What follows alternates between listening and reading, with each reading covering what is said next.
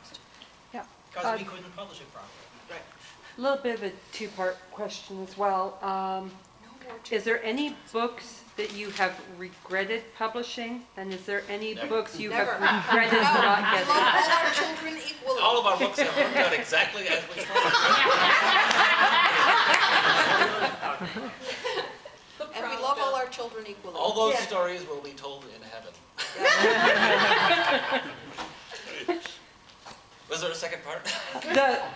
Was there any book that you turned down that went on perhaps for another? Zillions. Absolutely. Yeah. We can all tell stories about A lot of books we didn't bid high enough. A lot of books we didn't bid high Recently enough. she bid on Stephanie Meyer. Almost had Stephanie Meyer. Yeah, Tom wouldn't let me The bid. host. We Tom almost wouldn't let had me it. bid past $25,000 for the first Robin Hood novel. Yeah. Every editor has one of those stories. He wouldn't let me buy Red Mars. There were times when we had more money and times when we didn't. We've all blown it. Everybody's. We've all simply not realized the commercial potential of something, and somebody else came along and Absolutely. did. You know, this is true of everybody who works in publishing for any length of time. You know, you want your good calls to outweigh your bad calls, but you got to make bad calls. Oh, totally. Every brilliant publisher and editor gets to tell stories. You were telling me about missing Ray Weiss magicians. Yeah. You know, what was the story? Garfield. Yeah. Yes. Yeah. No, you've had your hand up, and yes, actually you. Did you have the opposite problem? You had a well-known writer not known for writing science fiction, wanting to do a science fiction one for you through Tor. You know, something like Last Hero, I think, which I read. We can do that. Well, David had the fellow who writes the Bourne books. Oh, right, right. Yeah, well, the guy that continued it, Eric Van Lustbader, wrote Ninja, and then he's written the last 6 Bourne books. The last 3 movies were made from his books. And he very heavily identified with the thriller, and Although he came to Tor to write fantasy. Yeah, although Eric started as a fantasy writer, originally. His big success was... His big success was later, was with thrillers, but... With thrillers, with Yeah. Ninja, yeah. But he was published at Fantasy at I mean, Berkeley. being known as a science fiction and fantasy publisher is a blessing and a curse, which is why Tom wound up starting the whole Forge imprint as a different side of the company. There is no department of Tor and department of Forge. It's just a bunch of editors who buy books in different mixes, and we decide what imprints to put them on when we buy them. Right. But there was a point there where we were really branching out into other genres. We've never been an all science fiction and fantasy house. Even at the very beginning, Tor published westerns and thrillers and mysteries cartoons and so forth and so on. The theory was to set novels in history, past, present, and future. It seems to me that the past prehistory is clearly science fiction. We have, for example, a husband and wife, archaeologist, anthropologist team, Michael and Kathy Gear, who set their books in prehistory.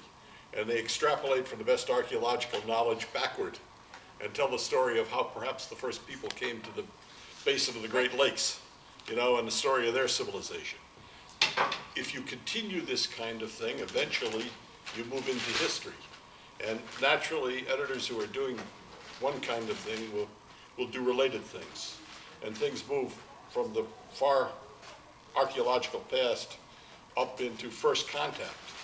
And First Contact is a natural for science fiction editors who we often think of it as contact between human and alien, but it could also be industrial European and Stone Age North American, Right. which leads you into the Westerns. On the other end, we were doing near future thrillers that we thought of as science fiction. They were set 10, 15 years in the future. We found Tom Clancy putting action on a satellite in a book like Cardinal of the Kremlin, and calling it techno-thriller, and it was sold a lot better.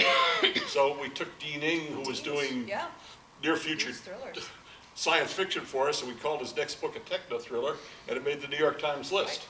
Our first time bestseller. It was our first time bestseller, Yeah.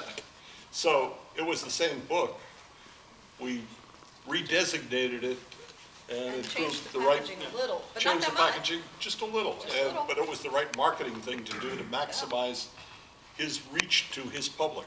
There got to be a point, though, where we were publishing, I think the book that was really the occasion for this rethink was The Swiss Account by Paul Erdmann, who was known for financial thrillers. He wrote The Crash of '79. And we went out as a Tor hardcover and wound up getting, I think we discovered it simply wound up getting given by a lot of metropolitan newspapers to the science fiction reviewer because it was a Tor book. And I think this is where the thinking that we need an imprint that isn't associated with SF and fantasy came along. Yeah, his two previous books have received an awful lot of attention. He was a San Francisco author, and the Examiner really loved him and always gave him huge coverage. And they skipped this book, and it was a very similar book to books that he had done the last two books where they had given him huge coverage. Right. And we called up and we said, look, we don't, mean to imply we should be questioning what you review, but we were surprised. Why wasn't you decided? Paul has asked us to ask you, why did you decide to just skip this new Paul Erdmann? Yeah. And they said, oh, we wouldn't skip a new Paul Erdmann. We said, well, you did. Well, you did. And they said, we'll get back to you. And they got back to us and they said, oh, we sent it to the science fiction reviewer and he said, this isn't for me, and he put it aside. But when we saw Tor on it, we knew it must be science fiction. So this is why we started the Forge imprint. This was the final straw.